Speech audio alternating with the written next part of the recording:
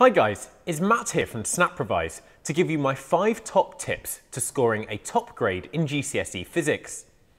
My first top tip is to find a way to check that you're not skimming. We learn things so much better when we properly engage with the material rather than just skimming through. But sometimes we don't know that we're skimming through, or we find it easy to convince ourselves that we are taking information when we're not, especially when we feel like we need to get through material quickly. So find ways to make sure that you're taking in the information properly. When you read past a definition, stop. Did you take it in? Check. Turn away from the screen and say it out loud. My second top tip is to always be thinking about energy and forces. GCSE Physics gives you the gift of being able to think more clearly about everyday life. So don't let physics stop when you leave the desk. Whenever something is happening, see if you can describe it as a physics student. You're on a bus and the bus is slowing down. What force is acting on the bus? The bus had kinetic energy before it stopped. Where did the energy go? You're at home and the lights are on. Someone tells you shouldn't touch a light bulb because it might be hot. Where is all the thermal energy coming from? You have an ice cube in your glass and it melts into water. What's the difference between ice and liquid mortar, and why is it melting?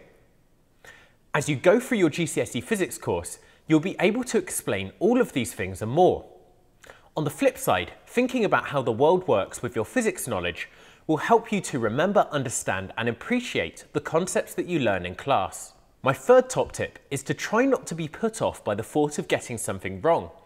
GCSEs are hard and there will be some things that you struggle with, so here's what to do.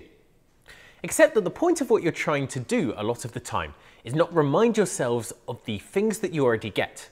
The point should be to try and eliminate all of the things that you don't understand. See that as a game, a challenge to be completed. Cementing that mindset could make your studying much more effective and rewarding. My fourth top tip is to make sure that you are comfortable with rearranging equations.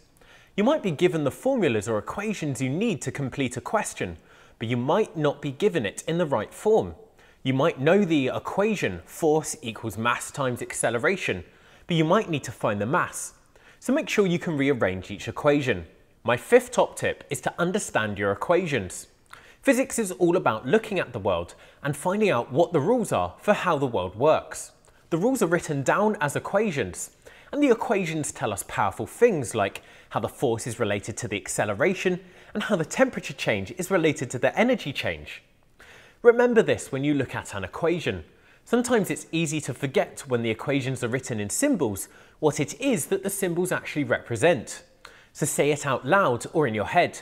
When you read F equals ma, think not F equals ma, but think force equals mass multiplied by acceleration.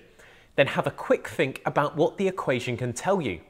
For example, to achieve a bigger acceleration, to change speed more quickly, we need a bigger force. We need to push harder.